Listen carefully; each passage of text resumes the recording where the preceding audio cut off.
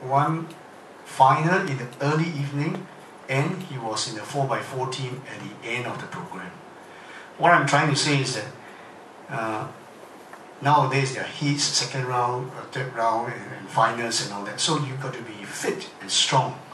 So you come back from the street junior, you have 1 week to run this under 23s. Nothing. Zaki did 300-400 events on one day. And he did well in all three. He broke the record, right? Age group record. And the 4x4 did a very good time actually. 3:15. Yes, I was there. So you have to be mentally prepared from your age. Your race is not just run one race, that's it. You know? You're going to do a very series of competition to reach to the final.